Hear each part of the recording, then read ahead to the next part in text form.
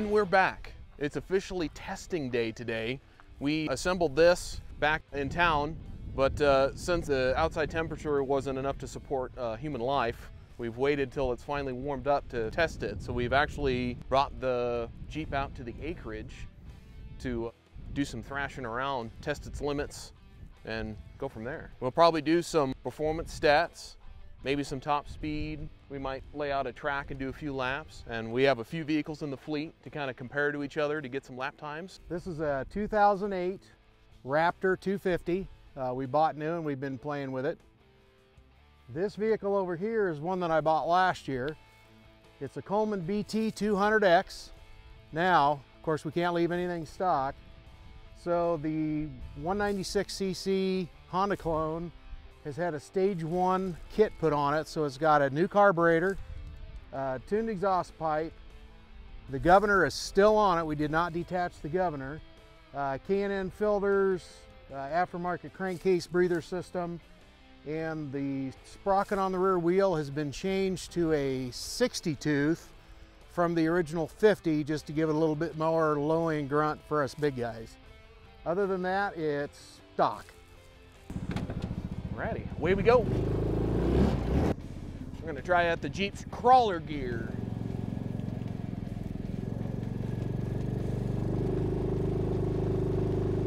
Ooh, not enough.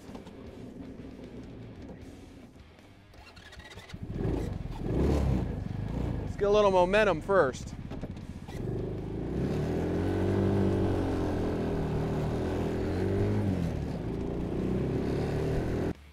Well, first we're going to test top speed now that we've had a little bit of playing. And so this hill's real gradual. I'm going to go up to that first entrance to the field, turn around and come back. And I have a GPS app that'll track my top speed, so then we'll report back the results.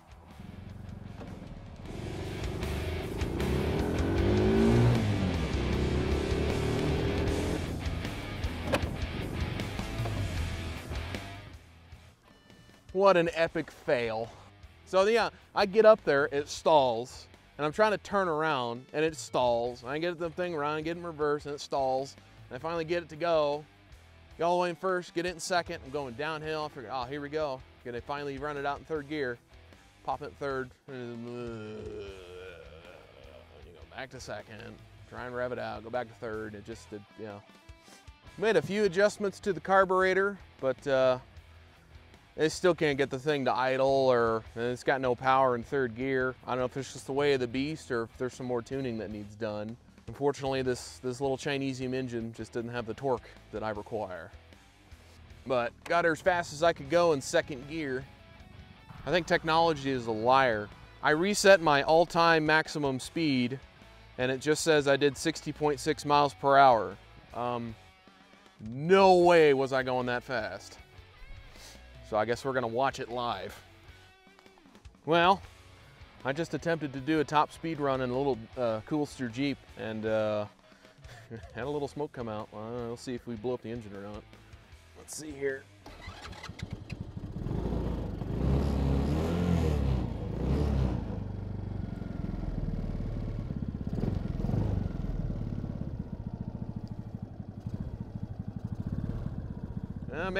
Maybe we just got a little bit of oil where it shouldn't have gone. Driving on this steep embankment here. We'll limp her back and see what's up.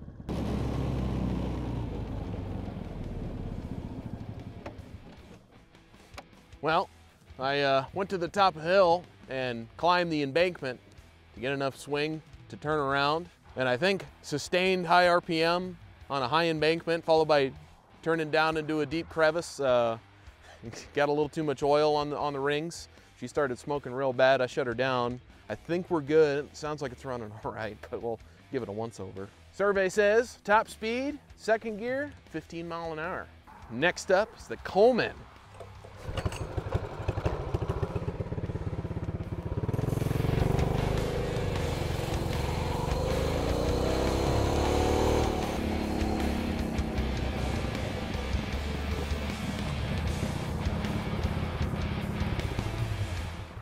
Coleman is way superior with a 22 mile an hour top speed. With ease, I might add.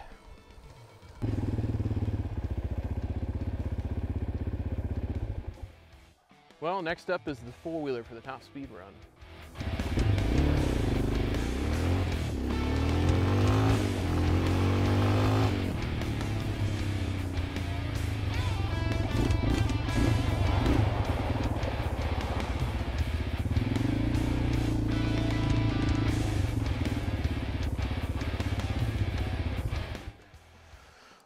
Verdict says 46 miles an hour top speed. We picked out a route to take some timed laps. There's 2 buildings and the garage, and we're gonna basically just do kind of a big loop with a small jump over the driveway. Up first is the Jeep, of course.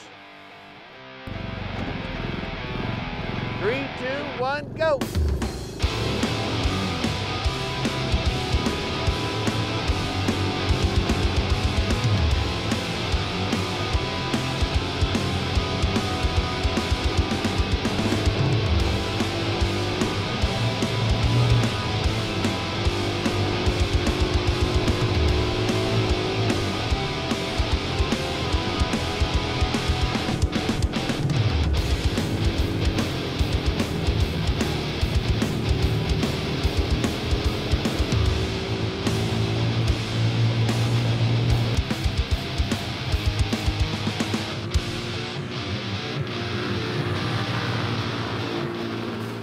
Looks like my best lap was a 50.82, while the slowest is about 53.5 to 54 seconds, so not too bad, I'd say.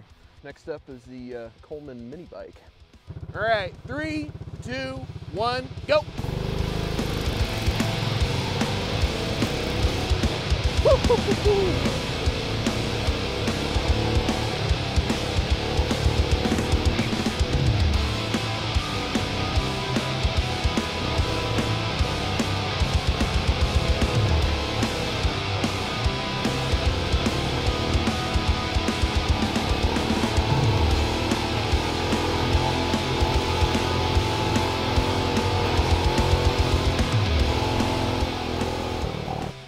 I was getting some sick air, man. This thing is sketchy. Where were you getting air at? The freaking driveway. It is so fast through there, and I'm getting both wheels off the ground, and I'm bouncing when I land. And it is fast and sketchy because the front tire keeps trying to come off the ground. So that's the #1 struggle, is trying to keep the steering on the ground. Well, we finished the laps with the mini bike. Not surprisingly, it was considerably faster than the Jeep, but it was also considerably more sketchy, since right out here in this first corner, there's a lot of big holes and humps, and I've been trying to pick a different line each time on the laps, but couldn't find quite a smooth line, so it's pretty bumpy. Sucker was a lot of fun. I believe the best time for the Jeep was about 50 seconds, or 50.85, I believe it was. The best time for the mini bike was 37 seconds. 0.05, so yeah, definitely considerably faster. So next up, we're gonna do the four-wheeler just for fun, even though it's not really an equal comparison. 3, 2, 1, go!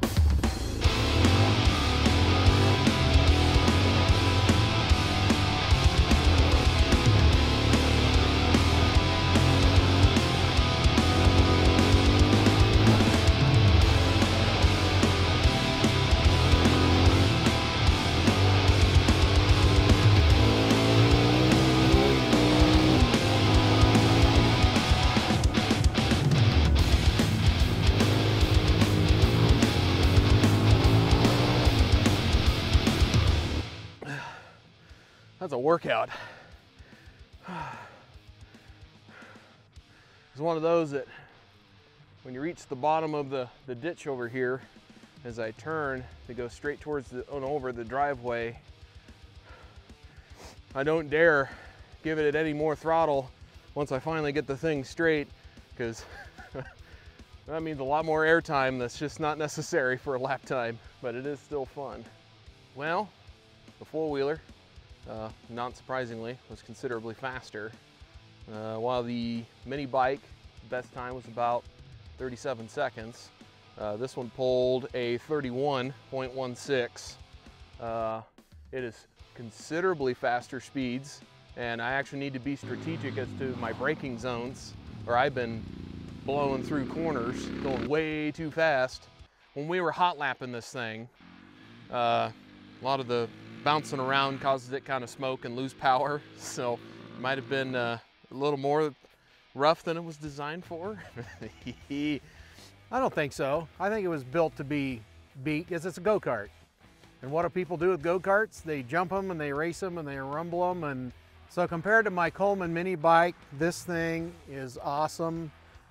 It's got the little 196cc motor, a little Honda clone, and once again, it's got the stage 1 carb and header on it. This thing is fantastic. Even with a sprocket on it, it'll do wheelies all day long. You have to really be careful not to pull the front wheel off the ground. So we need to make the upgrades that I did to this and make something like that work for the Jeep. Because this one has just a centrifugal clutch.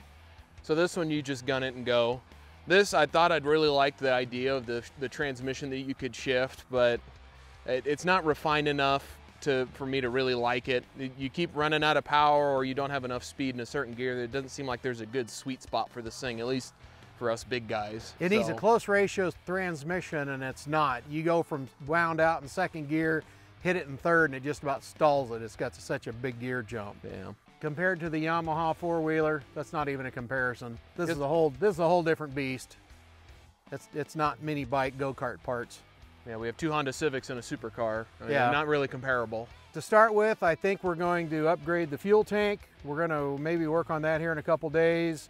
Put a fuel tank on it, get rid of that goofy little pulse fuel pump, and see if that makes a difference. There's a couple little things we talked about upgrading. I think we can go ahead. We got the flag on. Although the flag mount's going to change, it'll get moved somewhere else so it doesn't whack in the back of the head. And we'll start with that. Thanks for checking us out. Don't forget to like and subscribe to see what we do next.